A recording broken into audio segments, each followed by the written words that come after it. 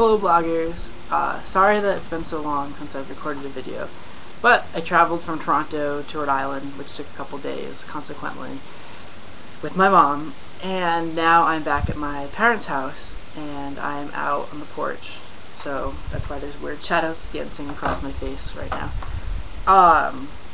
But yes, I'm here, I'm safe, and so far so good.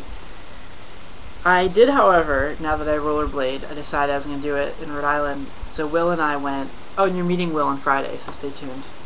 He's precious, precious.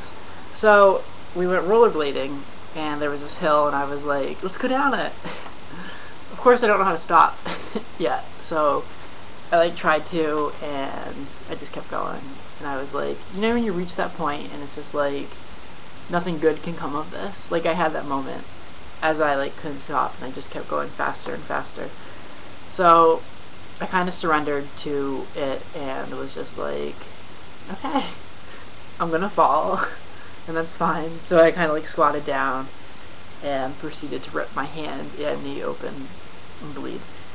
So that was my rollerblading accident adventure today.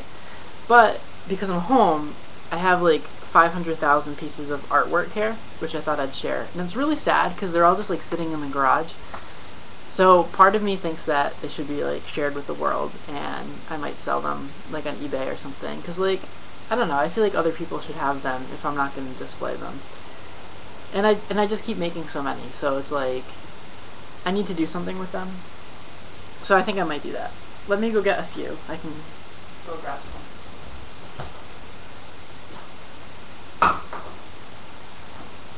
Okay, so let's see.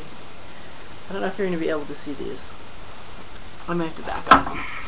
Alright, so let's look at, we'll do this one first. This is one of my, well, I like them all. So, this, maybe it's better from back further, is a Buddha painting. See, when I first started drawing, I did I don't know if you can even hear me, but when I first started drawing, I did graphite stuff. But I figured this was kind of a really graphic, bright, bold style. So, there's Buddha. Our next one is going to be Audrey Hepburn as a geisha.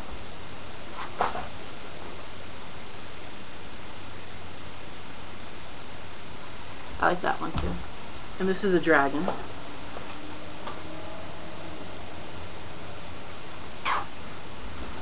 So, as you can see, they're really big, and I shouldn't just have them stored away in the garage. So, we'll see.